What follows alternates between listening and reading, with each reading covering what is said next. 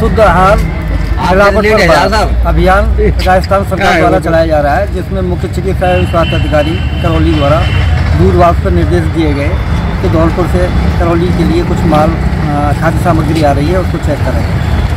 Share Falna में 3 toll plaza पर पहुंची, जिसमें 3262 आगे 11 PA 3262 बस नंबर को रोक के उसमें चेक किया गया, तो उसमें परिचालक महोदय ने बताया कि ये पनीर कोई रख गया था और बस स्टैंड पर से कौन ले जाता है मुझे पता नहीं।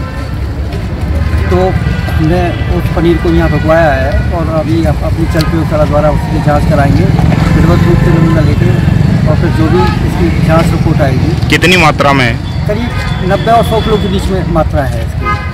अगर आप ये वीडियो YouTube पर देख रहे हैं तो हमारे चैनल को सब्सक्राइब करें और बेल आइकन को दबाना ना भूलें। अगर आप Facebook पर ये वीडियो देख रहे हैं तो हमारे पेज को लाइक करें।